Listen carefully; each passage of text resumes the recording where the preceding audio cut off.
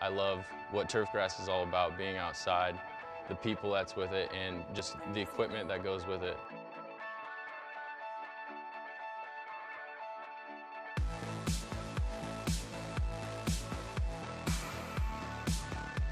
I think that our department in horticulture is very hands-on with planting, growing, mixing your own soils, and getting to go out on campus and walk around and see these trees and all these plants and learn exactly what they're like in nature.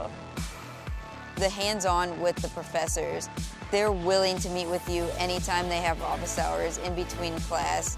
We really get those close ties with our advisors and our professors, so you have that one-on-one if you're struggling in something or you need that advice about where to go next or what to do next. It's really cool to learn under them and study under them and to chase after those dreams and know that what they're doing is what I could be doing someday. I really fell in love with the people of horticulture. And everybody helps each other out when we need a hand, whether it's staying up late, study groups, or just bringing each other cups of coffee because we know it's going to be a long day. It's really a close-knit group of people that not only help each other through college, but further in our career.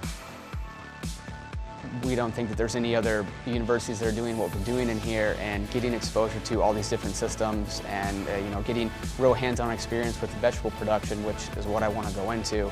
I don't take this kind of opportunity for granted.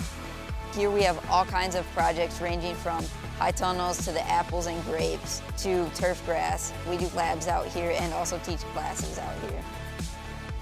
Iowa State, with their name, you can get those jobs and get those internships pretty much wherever you want. It's a big reputation. You tell people that you've got a degree from Iowa State, and that's worth a lot. It means a lot to a lot of people.